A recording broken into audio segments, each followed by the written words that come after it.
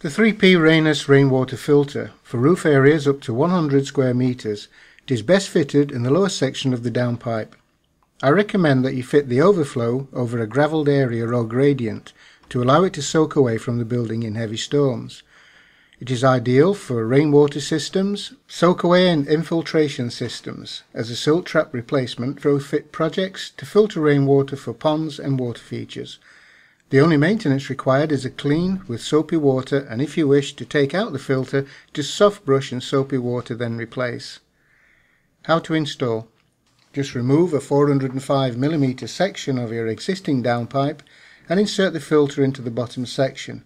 Then push the top part of the drain pipe inside the neck of the filter. It is suitable for 65mm square and 68mm round downpipes. How does it work?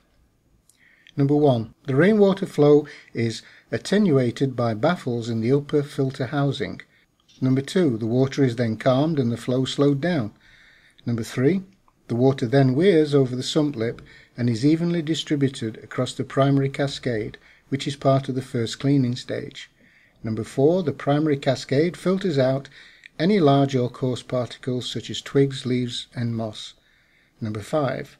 Underneath this primary cascade is a stainless steel mesh, which is a finer filter and holds up finer particles. Number 6. Both fine and coarse particles are ejected through the front of the filter. And number 7.